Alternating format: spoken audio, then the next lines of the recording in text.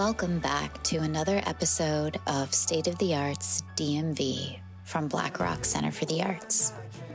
This is the podcast where we bring you in-depth conversations with artists making waves across the DMV and beyond. I'm your host, Orietta, and today we have a truly special guest with us. He's a 3-time Cuba Disco Award winner, Yamaha artist, and a trailblazer in the world of Afro-Cuban jazz. You may have seen him headline prestigious venues like Carnegie Hall or performing alongside legendary figures like Chucho and Bebo Valdez. He is none other than the phenomenal pianist, composer, and band leader, Dayramir Gonzalez.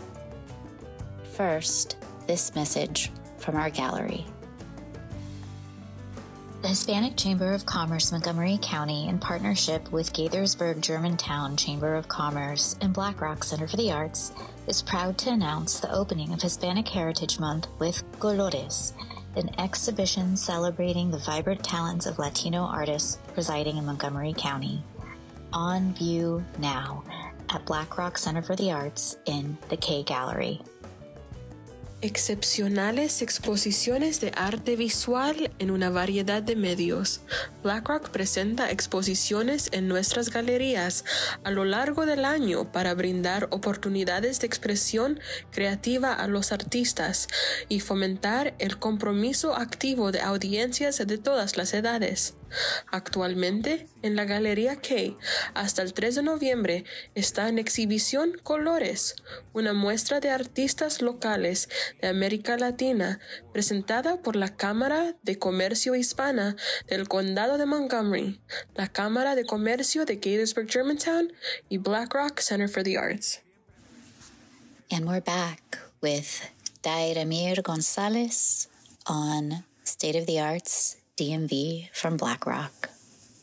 Gracias. Thank you so much for joining us today. It's an honor to have you here. You recently visited us at Blackrock Center for the Arts in Germantown, Maryland. Yeah. What do you think of Germantown? What do you think of Blackrock? I loved it. It was a beautiful and friendly city. I have been working on this performance for already like a year, organizing with Kelly to make it happen. And I'm so happy that I was there on the stage to finally see it happen, and also see that audience that was so into me, is so friendly, so welcoming, that we even danced on the stage. That was such an amazing moment to see members of the audience get on stage. You invite them and you dance with them. You're an amazing dancer, by the way.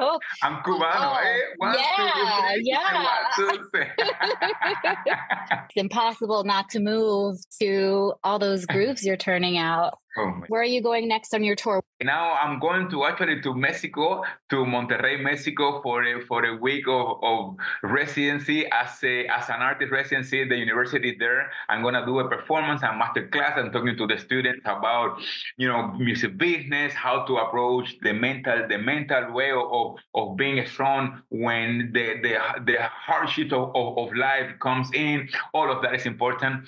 And then I'm going to Washington, D.C. So I'm going to be just 30 minutes away from you guys. Yay. Very soon on October 8th. So I'm so excited. You need to come. You guys need to come. Fantastic. You're going to be at Blues Alley, right? Sí. Bueno.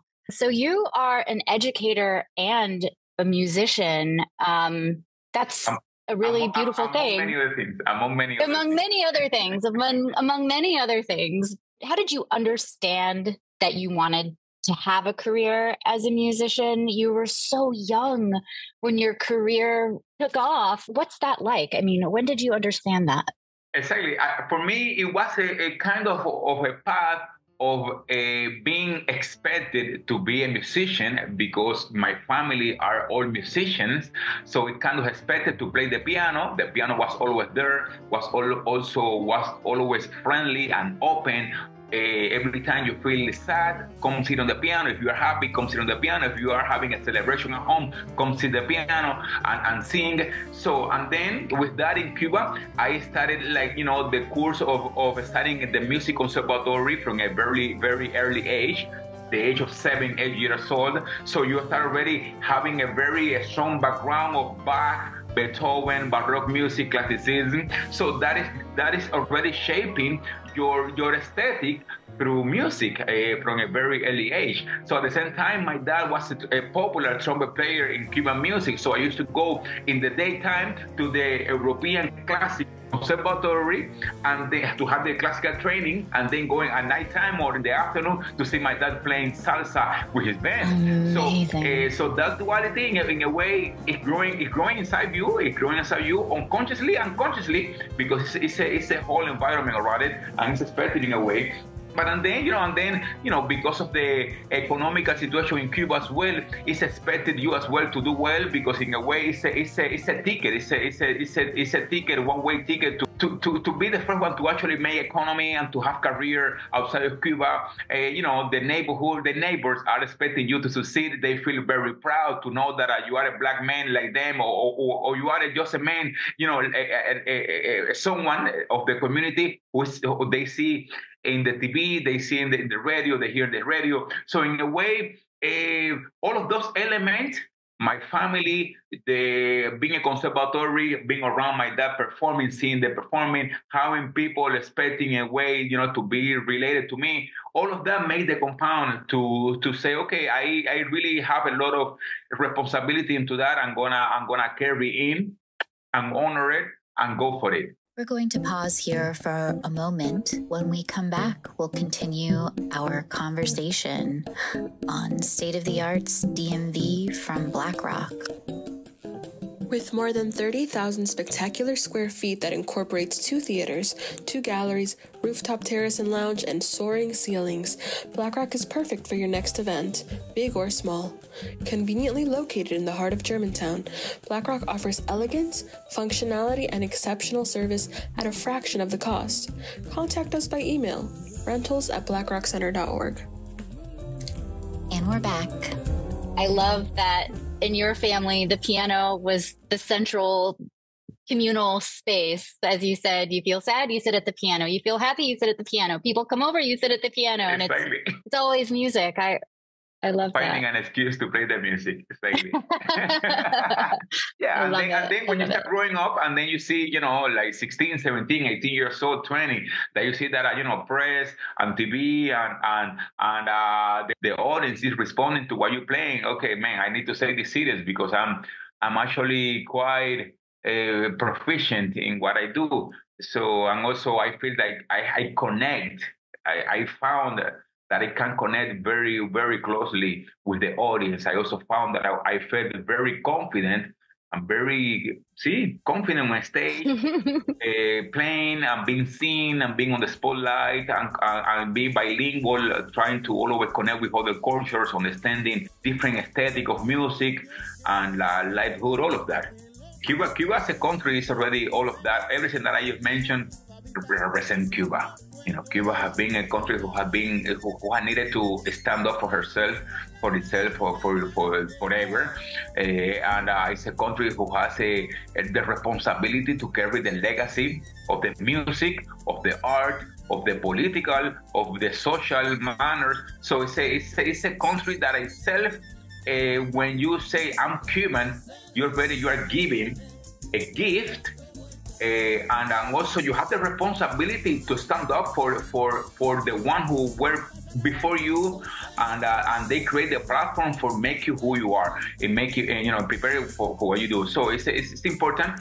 It's a good responsibility just to say, at least I see it that way, to becoming a Cuban ambassador. And which is, it goes beyond playing the piano.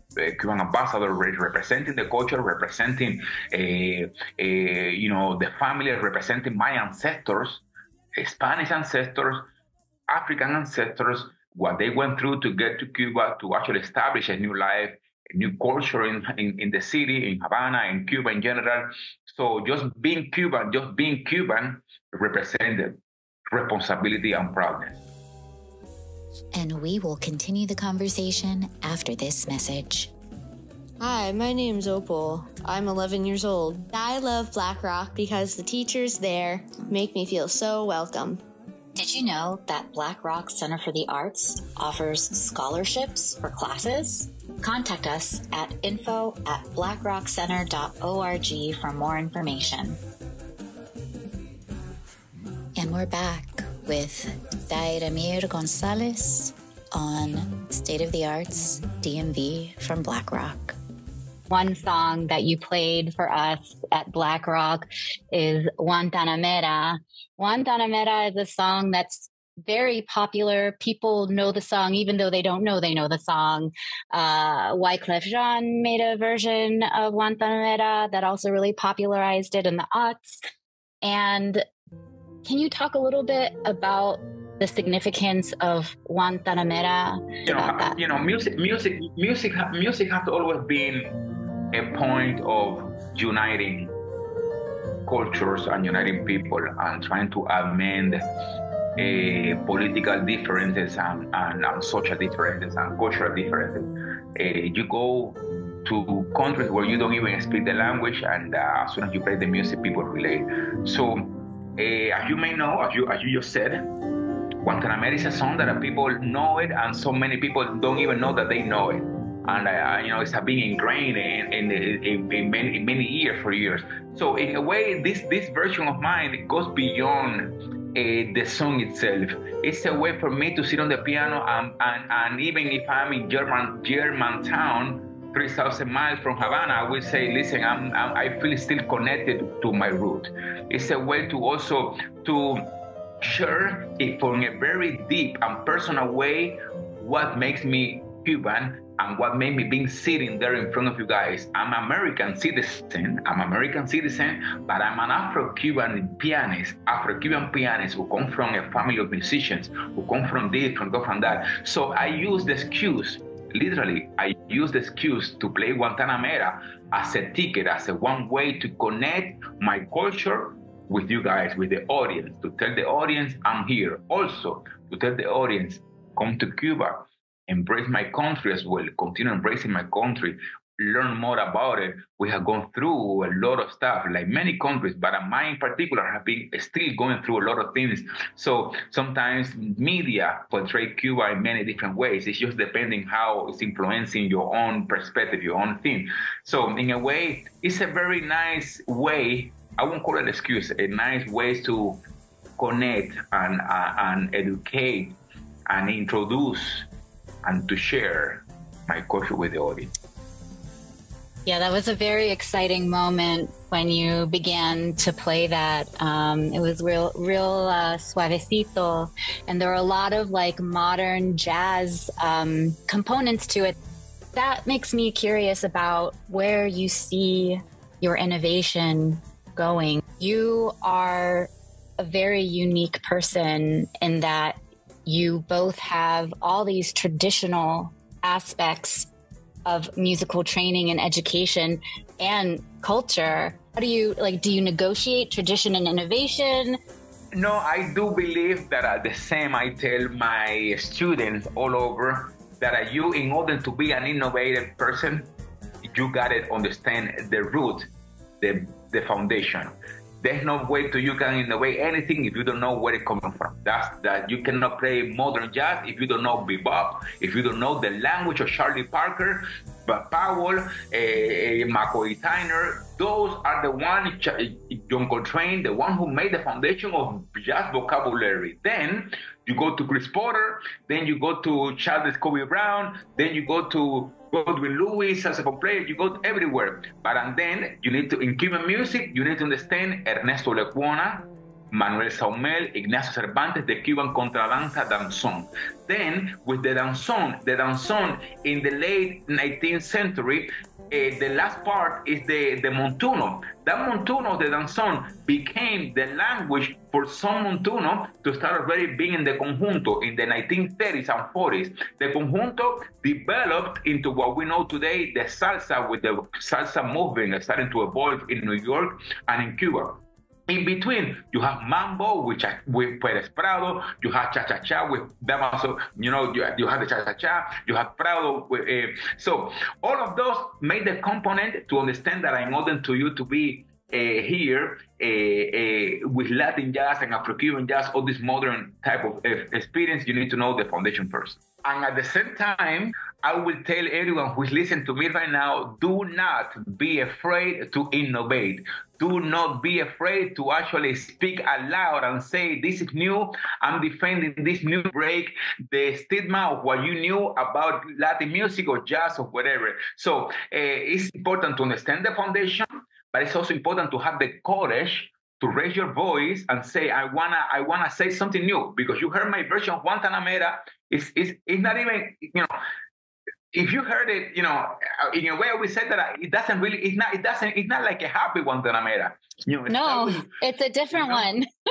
Exactly. It was just so moving because I think when you said it, there was this expectation, and then there was also this what's this? This is not a version we've heard before. If you hear my album Vida, my latest album Vida, my version of El Manicero, the Pino Vendor, manicero se va a caserita, no te acuestas a dormir, sin probar un cucurucho de maní, ping, pum, ping, bo, bo. Don't stop, keep going. If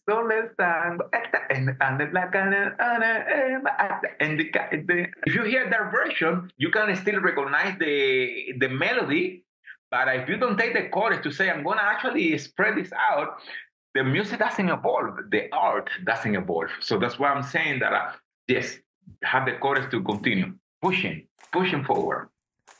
El Manicero, the Pino Vendor.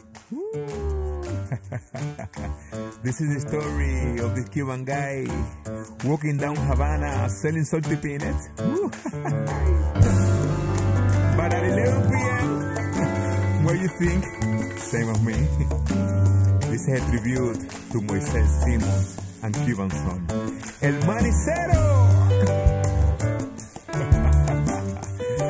This is un manicero moderno, un manicero de estos tiempos, para ti.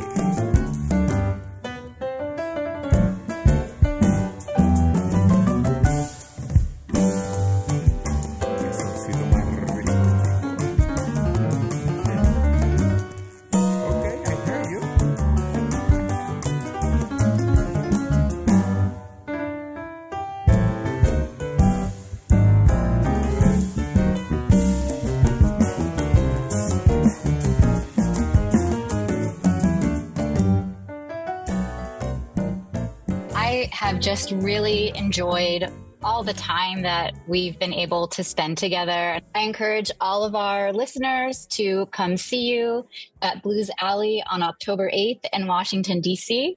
You've given us an education in the short time we've been together. Thank you so much for that. Who are you listening to right now? And who should we be listening to right now?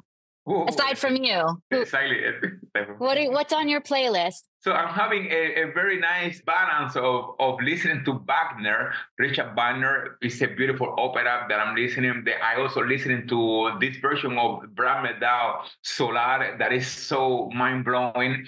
I'm listening to this reggaeton guy that I love that is called Camilo. That is an album that I love that is called The Melody at Night with You. It's an album that is a solo piano album since the tour now is coming solo piano. So I wanted to approach my solo piano from a more lyrical and choral, a harmonic way.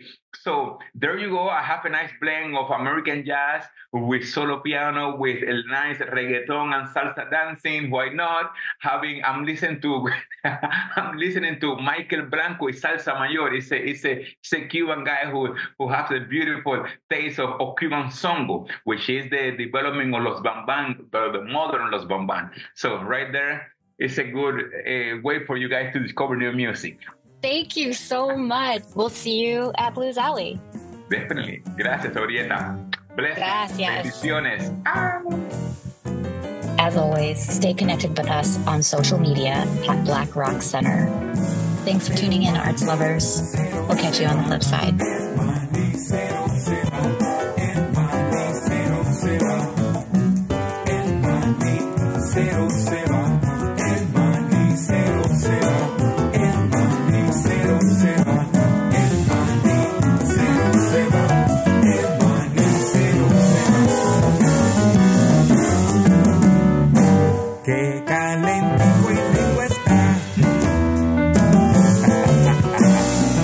puede pedir más porque ay, caserita, no me dejes ir, porque después te vas a arrepentir y va a ser muy tarde ya.